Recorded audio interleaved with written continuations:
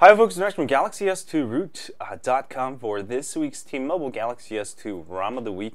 Check out Carbon ROM. We featured this ROM a couple months back, I think, and that was 4.2.2. Now it comes with Android 4.3 and also comes with a custom kernel, which is really nice. You can overclock it to 1.836 gigahertz. Of course, carbon fibers. Now it has some new menus. You can have some really cool animations. Let me show you one of these. Let's change the open one.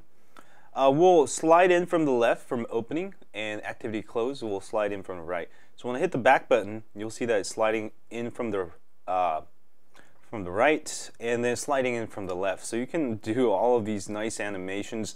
And this is the first ROM that you can actually customize every little animation, so which I really like. That's like the coolest part about this ROM, especially the latest version. You get floating notifications, Halo from Paranoid Android. All of these UI system customizations you can do, lock screen navigation, just like an AOKP ROM. Very nice stuff. And you got dark carbon. Make sure to leave that on if you want to save some battery life. As AMOLED screens, they don't use any energy when everything's dark, so that's nice. And also performance, I was mentioning here, in processor you can go here, and I've overclocked mine to 1.836 gigahertz set on boot. Or also you can use Trickster mod that comes with the ROM. You can also overclock using this, and over here you'll see that it's already overclocked. Also GPU, you can, I think, overclock here. No, you can't. 320 is the maximum. Some additional cool stuff you can mess with. You can change the governor. Screen wake control. This one does have screen wake. Basically, the home button is a screen wake, so that will work. Sometimes it's not working. I'm not sure why, but it's supposed to work. Well, demo fail.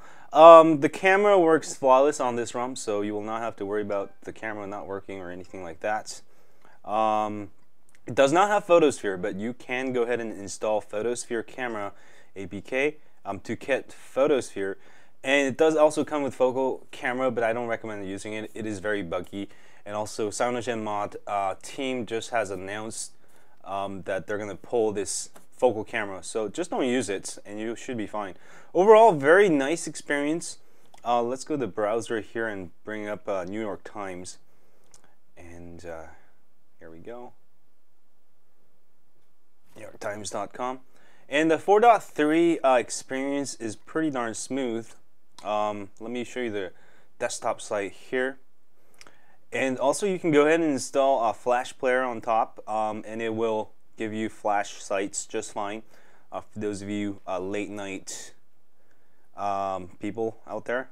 So looking very nice, very smooth performance. Carbon ROM, another great ROM, also DSP manager. So you have a ton of features on this ROM. Again, also my favorite part is the animations you can control. Anyway, check it out for this week's ROM of the Week for the T-Mobile Galaxy S2, and do let me know what you think. But I think you'll like it. Very nice set of options. Love this ROM, and do let me know what you think. And as always, if you have a Galaxy S2, don't forget to sign up for my email list at GalaxyS2Root.com. We update you once a week with ROM of the Week tips, hacks, and more. And also, if you're on YouTube, please hit that like button for me here, subscribe button down there, or wherever it is, and I will see you guys soon. Stay high on Android.